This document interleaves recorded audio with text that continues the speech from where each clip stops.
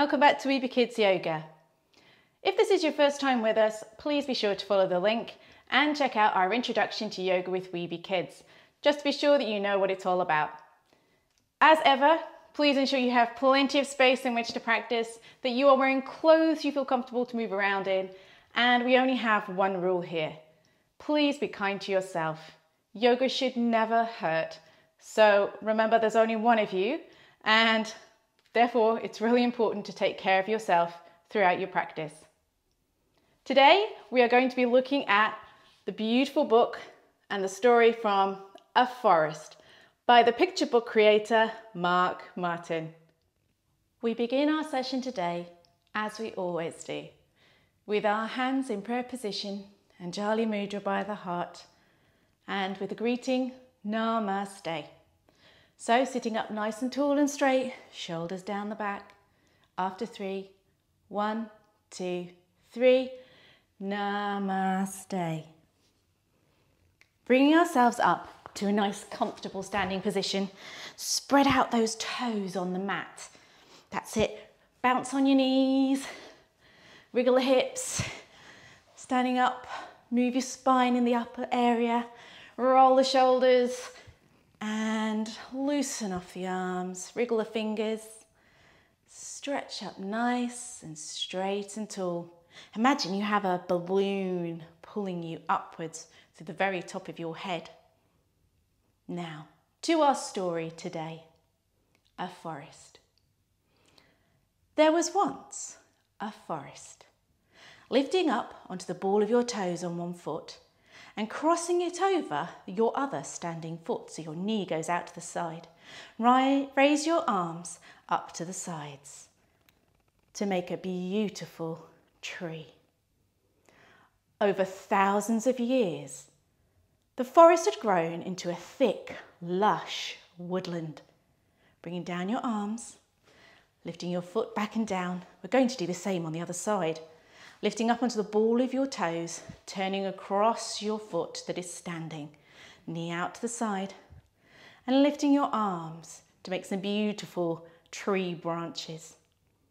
Now then, if you have other people around you, you can see if you can balance and hold their hands on the side. And if you're doing it alone, don't worry, you're not really, because I'm here, so you can hold on to my hands across the universe of the internet. And when you're ready, lowering the arms and bringing yourself back into a standing position, rolling back and forward on your toes. Taking your feet a little bit wider, we're going to start with some breathing. One day, people started to cut down the forest. So we're going to become wood choppers. So taking your hands, bringing them to front of you, just like you're clapping them. Cross your fingers, except for the first finger, and cross your thumbs. This is going to be your axe. You're going to raise your axe above your head and chop, ha, between your legs, as though you're trying to chop a big tree down. Again, ha, and up, ha, and up. One more, ha, and up. Taking the arms back down. Now at first, they only cut down a little of the forest.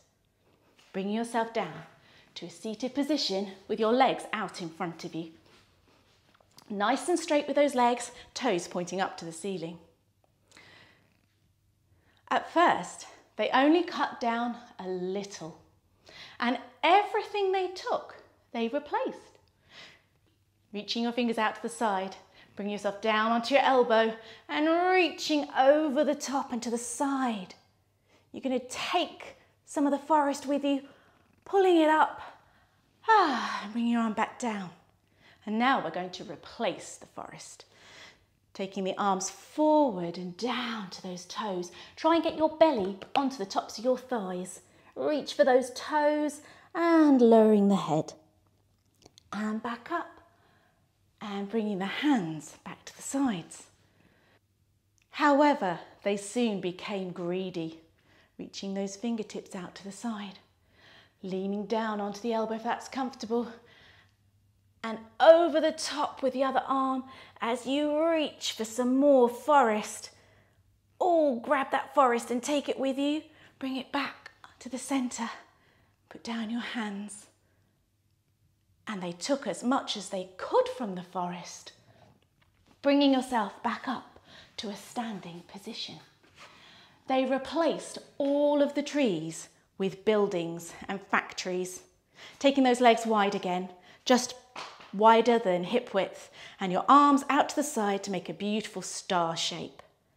Now then, they built a city. Do you think we can build a city? What do they have in cities?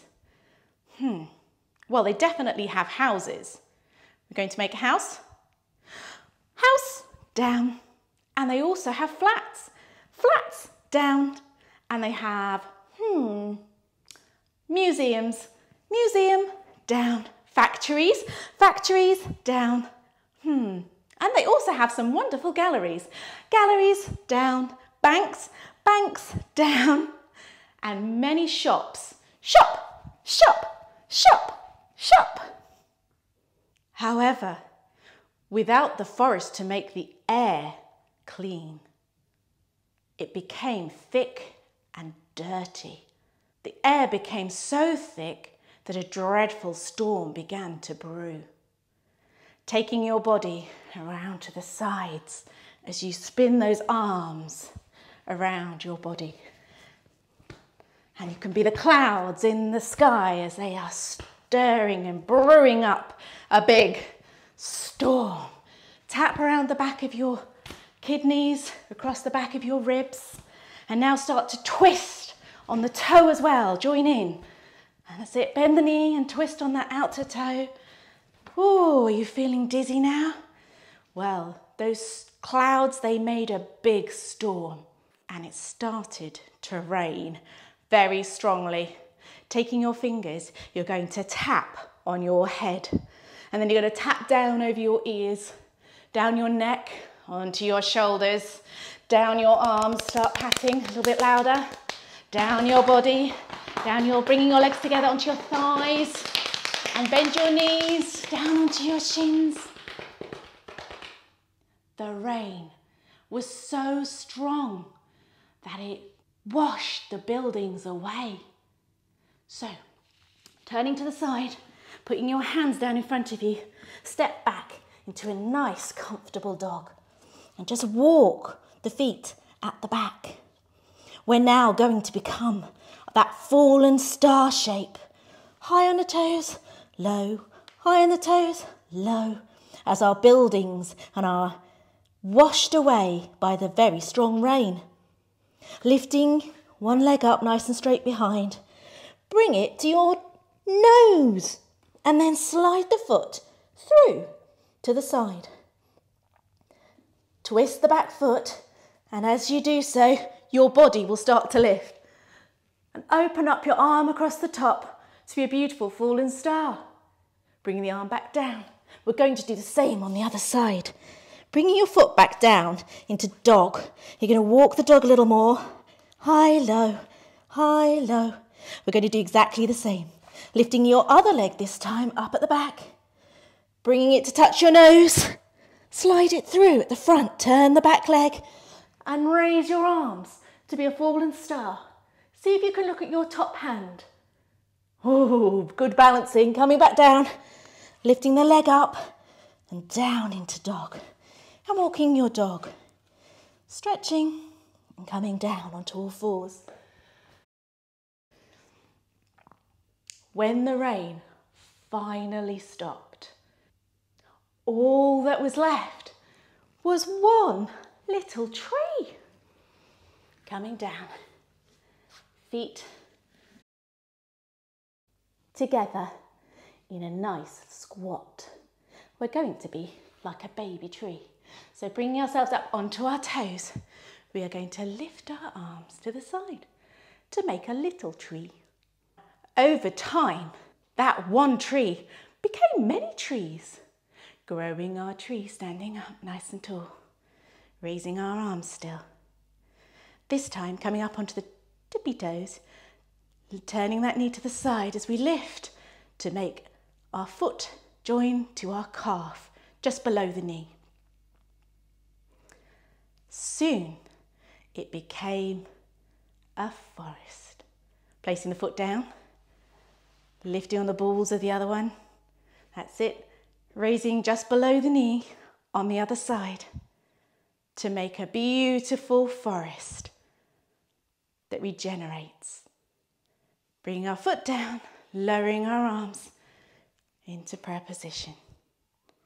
Bringing ourselves down into a comfortable seated position now. We're going to have a short meditation. If you would rather lie down, please do so. Or if you want to kneel or sit somehow else, do what's best for you. Taking a moment to notice our breath. Breathing in and breathing out. Sometimes when we do physical practice like yoga, it can make us feel quite warm or quite tired. Rolling your shoulders back and down, or making yourself comfortable, wriggling on the floor. Taking another breath. And sighing it back out. If you feel comfortable to do so, you can close your eyes now. I'll keep mine open, just keep watch. Today, we're going to think about our planet and all the trees that are still on our planet. There are many, but we are learning that through our activities as human beings and our desire to be together with many other people and for work, we have cut down many of those vital life ecosystems. We have cut down those trees. Now it is time for us to replace those trees, to go back to the old ways where we take only what we need and we replace what we take and give back even more than what we take. Think to yourself, this is a beautiful concept. Taking only what we need in our everyday and giving back whatever we are capable of giving. It doesn't mean it has to be a physical thing like a tree, because some of the best things that we can give are not measurable by a thing. Perhaps the best gift you can give is your time, your love, your attention, and your care. But maybe you can give back more than just what is needed or what you took. Take a moment now to consider that idea. Taking a nice slow breath in and slowly breathing back out. Wriggling your fingers and your toes. Open your eyes if you need to. And bring yourself back up to a seated, comfortable position. I hope that you have enjoyed today's session. Take care. Bye from Weeby Kids.